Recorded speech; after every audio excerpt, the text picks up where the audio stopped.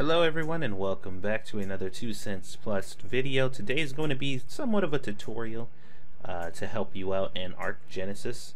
Now, Ark Genesis is, it ain't the greatest thing ever. It has some serious issues that definitely need to address and probably will be addressed in the future as, you know, the different chapters of this little saga goes on here. Apparently it has a story and all that good stuff. We won't really get into that too much right now. My objective in this video is to make life easier for you.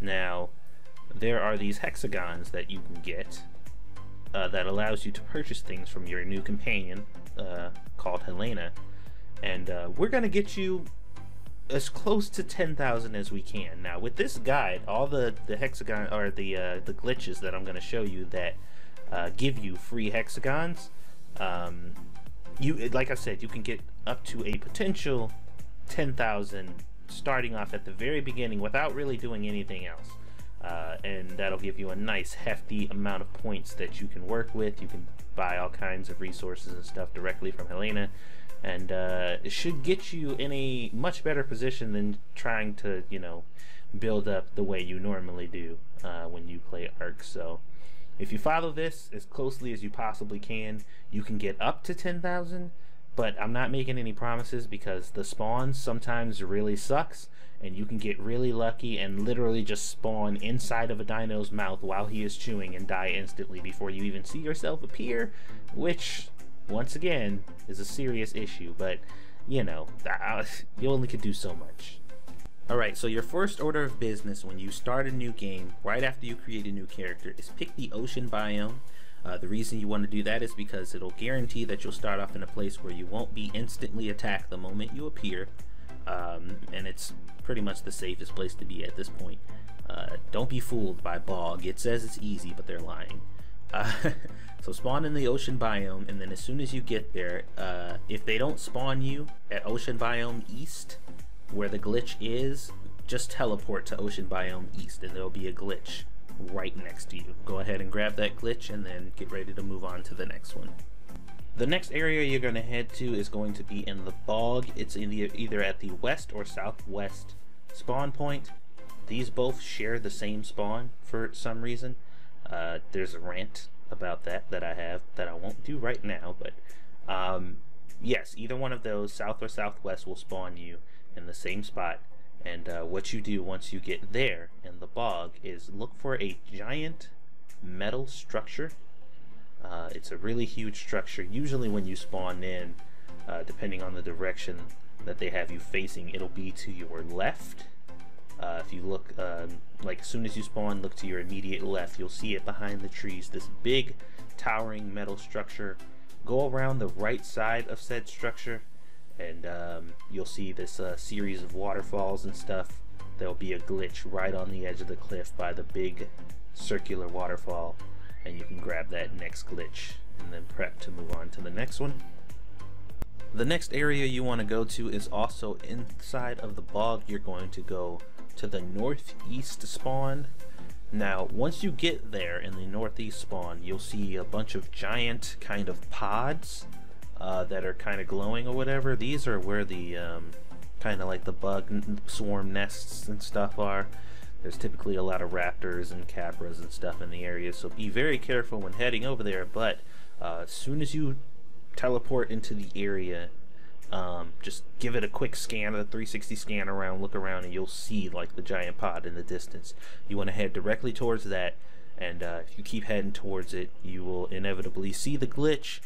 Be very careful. Once again, like I said, there are dinos nearby that can easily kill you, and will if they spot you. But as long as you get the glitch, it doesn't matter if you die. Like, dying is not an issue at all here. You don't lose any hexagons that you've gathered if you die. So as long as you get the glitch, it doesn't matter if you die. And if you do die without getting the glitch, just go back. Alright, you are officially done with the bog and the glitches that you can get there, or at least the ones that you can get early. So you want to head to the volcanic area. We're going to go to the southeast first. There are two glitches here that you can, well, maybe not. I wouldn't try to get them both at the same time. After you get the first glitch, maybe teleport back to the ocean, come back and try to get the second one. Or if for whatever reason you're not doing this right off the bat, like right up front when you first start the game, if you decided to do it later but you've come here well equipped, you should be able to get both of them in one go. So just follow the route that I'm taking here on screen, and you should be just fine. A little side note though, after checking out this specific part of the video again, I do realize that there might have been a slightly more optimal way to get back to the second one. I did end up going through like some water instead of staying on the land or anything like that. There's no definitive specific path you have to take. Just get over there, you know? It's not that big a deal. Just be careful and watch for things that want to kill you.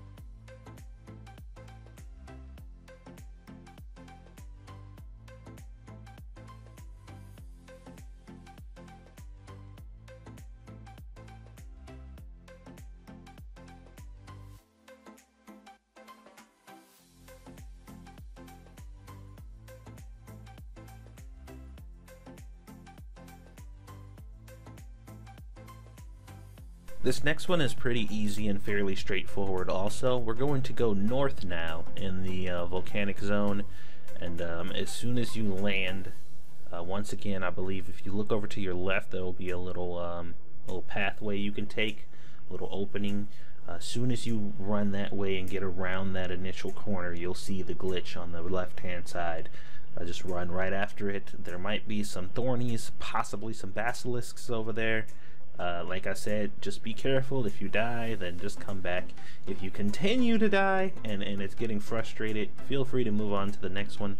Like I said, I'm gonna get you guys as close to 10,000 as possible. Some people might be able to get it, some people might not, depending on the RNG and where the monsters are, so just keep that in mind. Moving on along here, the next area we're going to go to in the volcanic zone is the northeast. Now, this area has two glitches also, but it can also be pretty dangerous. RNG is really going to decide whether or not you're going to be able to get the glitches here, but there is one literally right next to you. You do a quick turn and it is like right there. And you can actually see the other one that you're going to be going for in the distance there. It's a bit of a hike, and like I said, RNG is going to determine whether or not you can make it to it, but you should be fine. Like I said, just make sure you're picking the proper route, and depending on where the zombies, Jesus Christ, I play too many zombie games. Depending on where the dinos or monsters are, you're going to either stick to the far right or stick to the kind of left and hug that wall on the other side, depending, because sometimes they're T-Rexes here, sometimes they're Allosauruses, sometimes there are scorpions, sometimes there's thornies. It really just depends. You saw just past an RG there, but you never know, so just be careful. Book it up here to this next one, and bam, you got both of those. And if something happens to kill you while you up here, like I said, it's not the end of the world. You got what you needed.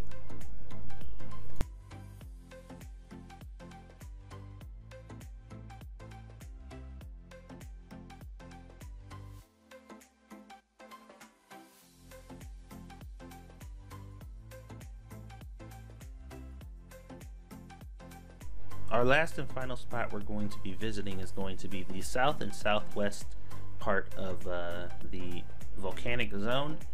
The first one is going to be down the hill and to your left. You'll see it off into the distance. Little bit of a run, and if you want to, you can teleport right back to this spot and head to the one that's going to be down and to the right side. As I said, you'll see both of the paths followed in this video. Just follow along and you should be able to get there no problem. This place is slightly less dangerous than the last, but, well, not the last, but the last one that had 2. But, you know, it's completely random. Any dinos could be here at any given moment, so just be mindful of that. And once you get these 2, that will bring you to your 10,000 total, assuming you got all the other ones. Like I said, you don't necessarily need 10,000. These are just all the zones that I know can get you as close to 10,000 as possible. So feel free to use it, feel free not to. Feel free to pick one of these zones specifically that you think will be most useful, or 2 or 3 of them, who knows. Whatever you feel you need to start off your adventure here and to make things easier for you, go for it. And if it takes a little bit of time, don't feel discouraged, because once you have those hexagons, they are yours. They're not going anywhere. They don't expire. You can spend them whenever you want. So, you know, do your thing. It'll be fine. Now, there are other locations. There are other places in which you can spawn to get even more hexagons than this, but it's probably best to come back when you're prepared for it, for those areas. And that'll be maybe a separate video. If you guys are very receptive to this, you actually like the content that's being put out here, we can talk about, you know, those other areas. Also, if you guys want to know the best spot to spawn in the so-called easy bog, which is absolutely not easy, then make sure you like and subscribe. Like this video, subscribe to the channel, and yeah, we'll get that video out as soon as possible, because it is very important. It's very helpful to have a good, secure location, and I think I may have found the best spot in the bog. So if you are not subscribed, absolutely do so, and definitely hit that bell notification so you are notified when that video comes up. Otherwise, like I said, check out these glitches here. Let me know how many you decided to get down in the comment section below, and I will see you guys hopefully on the next one.